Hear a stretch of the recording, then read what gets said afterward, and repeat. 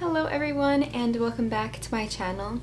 Today I'm going to be talking about all of the books that I have read, or most of the books, some of the books, some that I have read so far in 2022. So I am going to be doing the mid-year book freakout tag.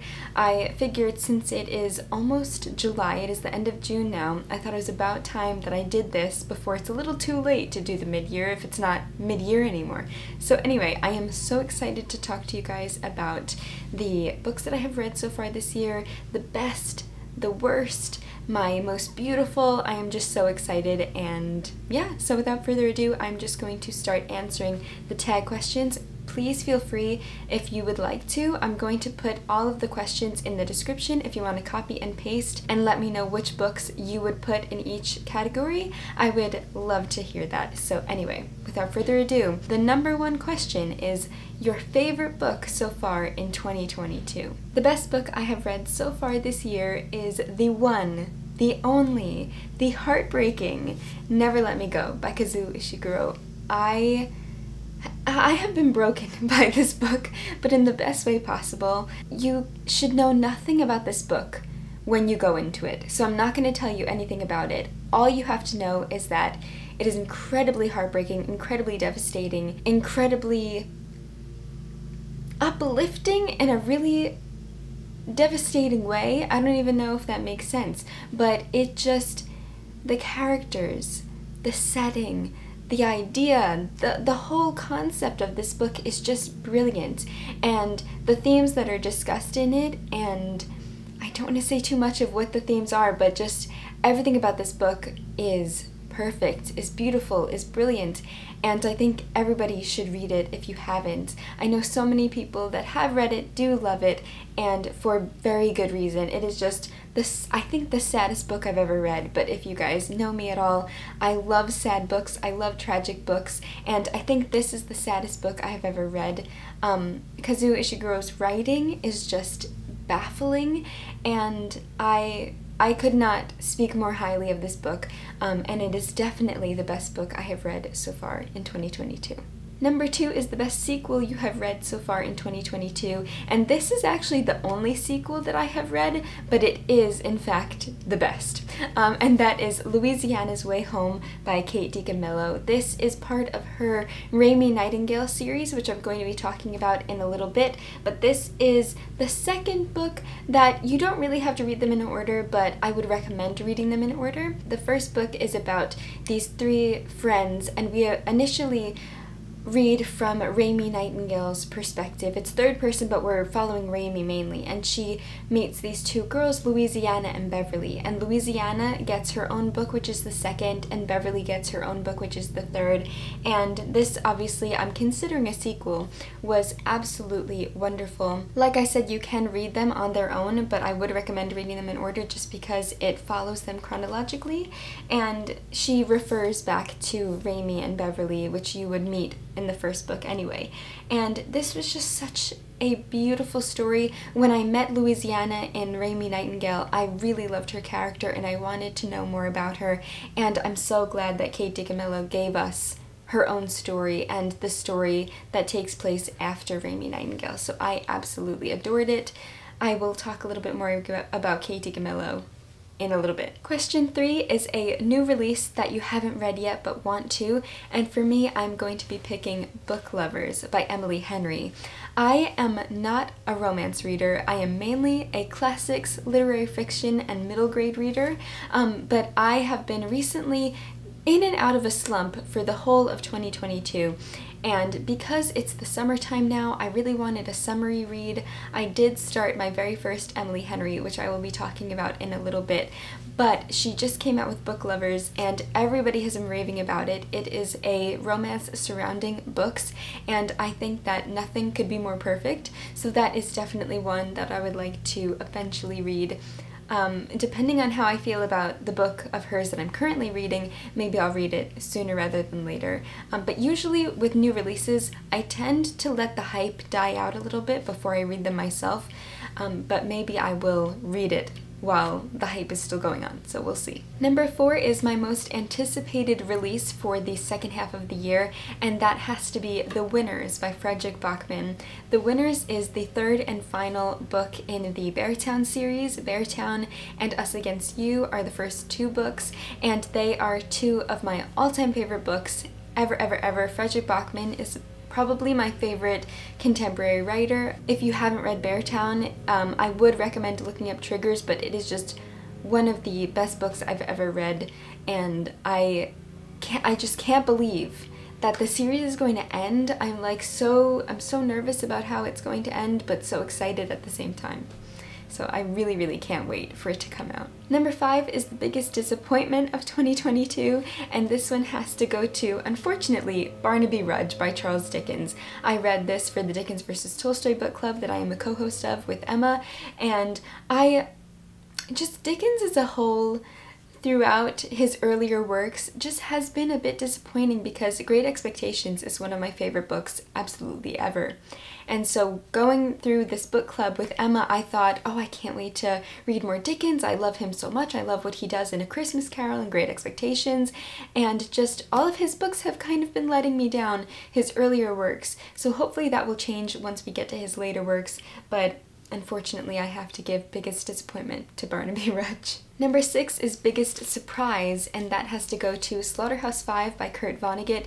This was my very first Kurt Vonnegut book, and I fell in love with it, and I was not expecting to at all. I knew that I would enjoy it, and I remember hearing so much about it, everybody raving about it, but I didn't really know what it was about. I knew that it was an anti-war novel, but I didn't know too much, so I had no expectations or even slightly low expectations. But I read it, I fell in love with it, and it is just brilliant. It is amazing, and I really, really loved Kurt Vonnegut's writing. It's a mix between comedy and sorrow, and it's just one of the most incredible books I've read. Just what he does with the narrative, science fiction elements with the reality. It's just such a fantastic book, and definitely a big surprise to me. So excited to keep reading more Kurt Vonnegut after falling in love with Slaughterhouse-Five. Number 7 is favorite new author. This could be a debut author or a new to you author.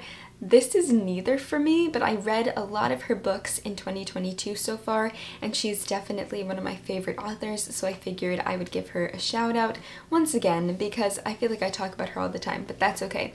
And that is Kate DiCamillo. So I have a bunch of her books here, but also this is the Raimi Nightingale series that I was talking about. So the first one is Raimi Nightingale, the second one is Louisiana's Way Home, and the third one is Beverly Right Here.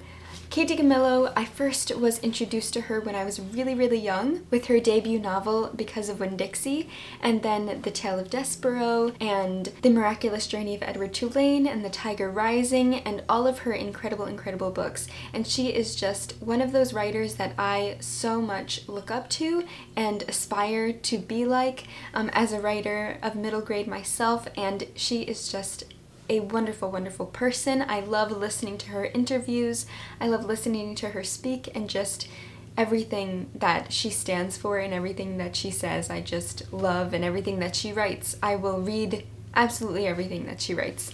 So yes, Kate DiCamillo. I definitely think she is one of those writers that you don't have to be in the middle grade bracket. You don't have to be 8 to 12 or 8 to 13 to enjoy her books. I think that they are the kinds of books that are perfect for people of any age, and that is definitely what I love about middle grade, is they really are perfect for any age. So Kate DiCamillo. Number 8 is newest fictional crush, and that of course has to go to Tommy from Never Let Me Go, especially the movie adaptation with Andrew Garfield playing Tommy.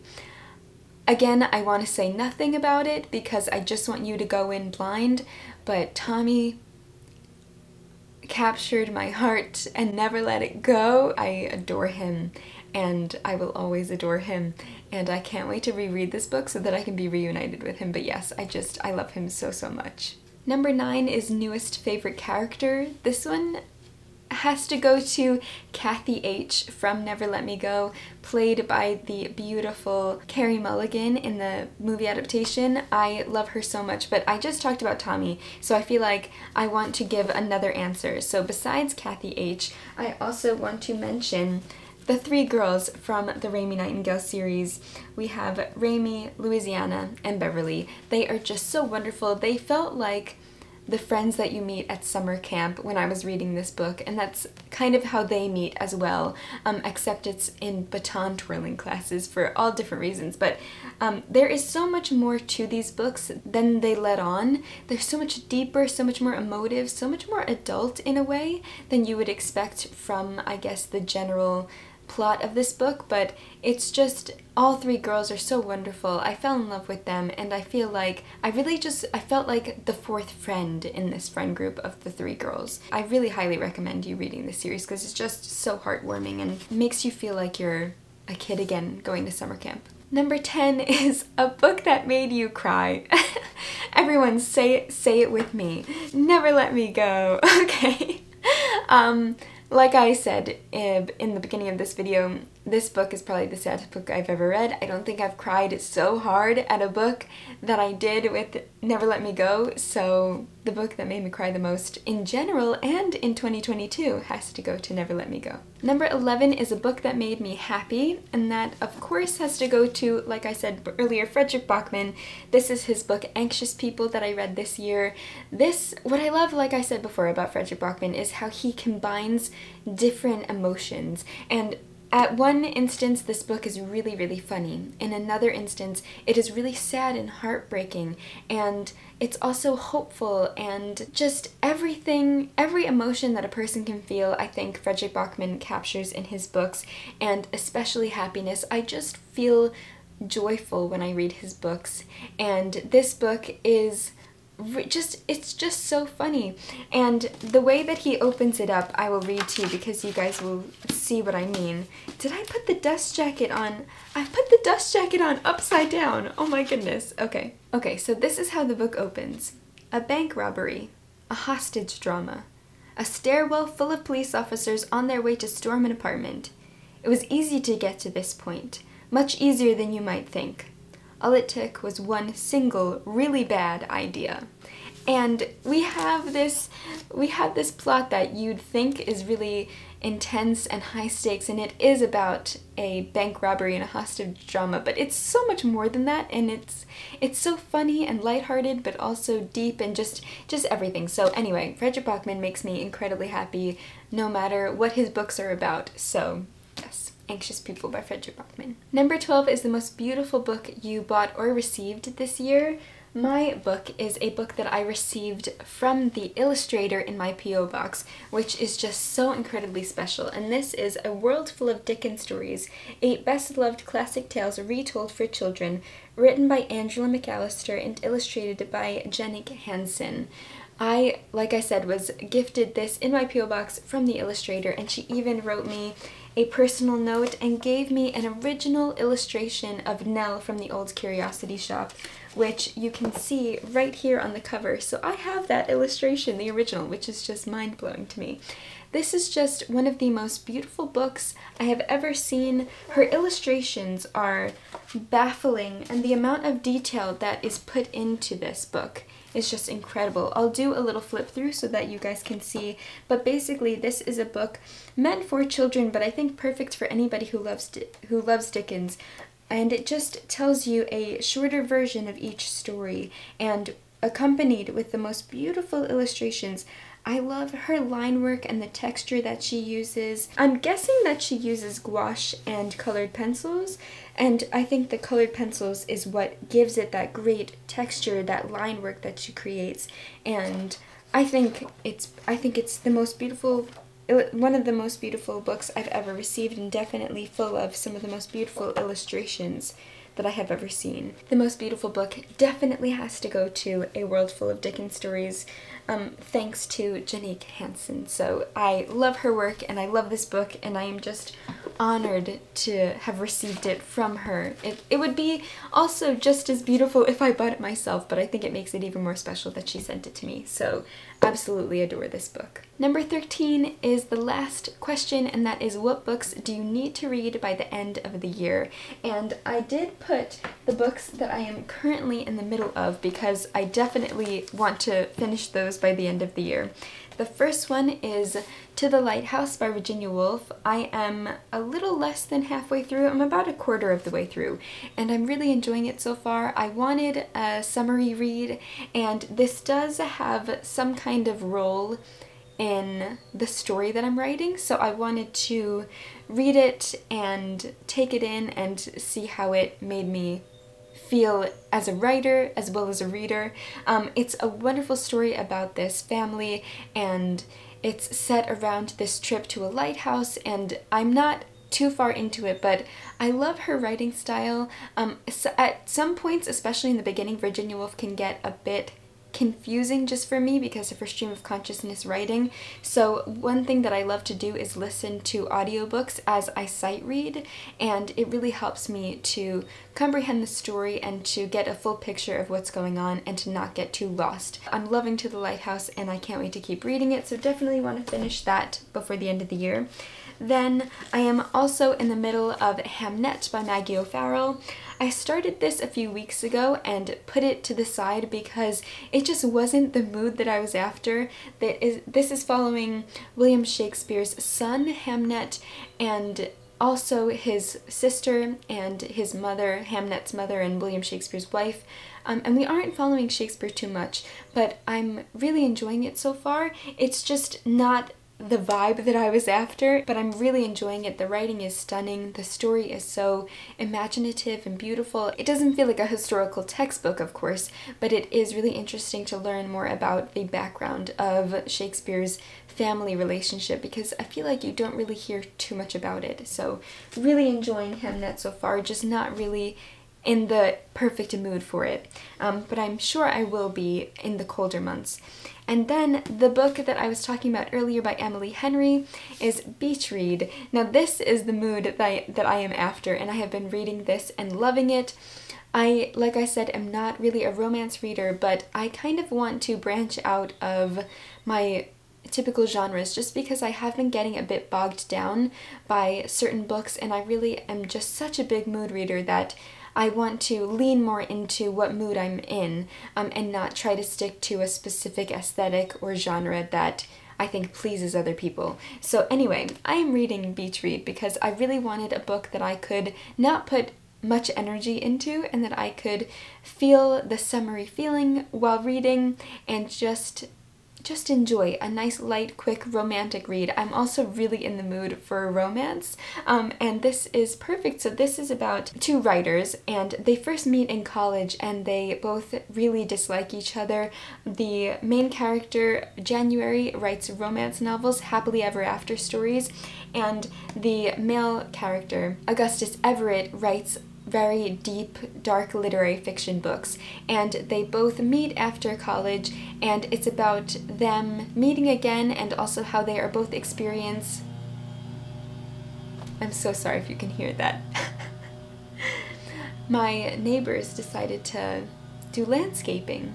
It sounds like it's quieting down, so I hope you can't hear that. But anyway, this is about them experiencing writer's block and how they both make a deal to write in each other's genre. So Augustus Everett has to write a happily ever after romance, and January Andrews has to write a dark literary fiction. And I think it's such a wonderful and fantastic idea, and I'm really enjoying the plot so far. I'm also really into the character dynamics because it is kind of a hate to love trope, and that is one of my favorite tropes. But I thought, if I'm in the mood for a summer read, what better book than Beach Read? And everybody has been raving about Emily Henry, so I'm loving this so far. Really happy to be reading it. The next book that I need to read by the end of 2022, because I've been putting it off for way too long, is Northanger Abbey by Jane Austen. My friend Sarah from her YouTube channel Sarah's Perusals and I have been wanting to read this book for like a year and a half, 2 years maybe,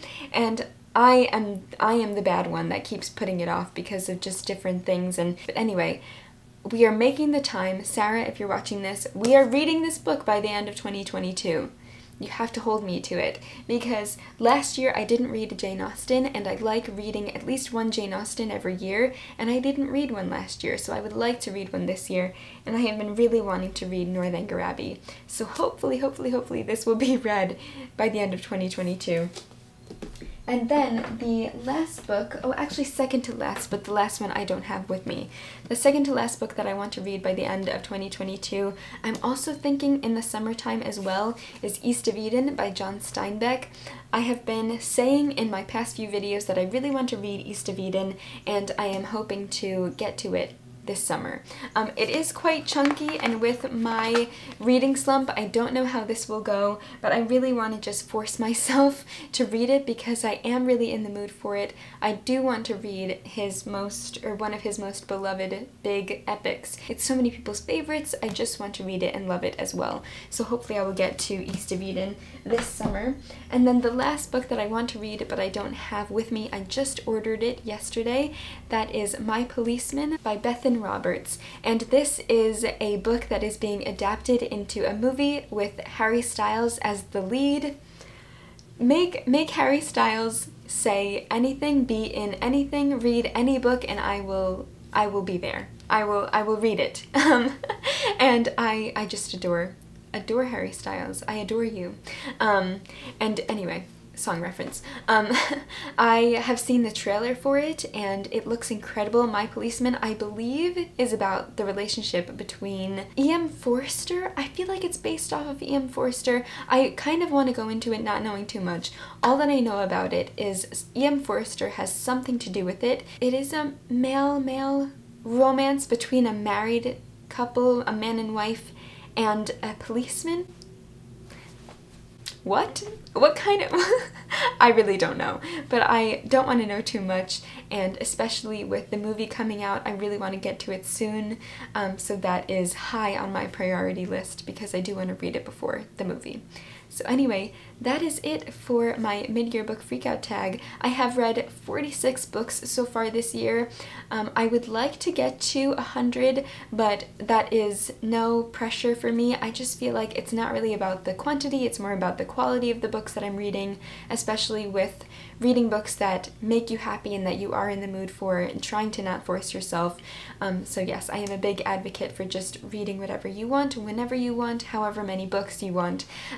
And I'm really excited to see what other books I'm going to be reading this year, and please feel free to stick around if you want to see the other books that I read in 2022.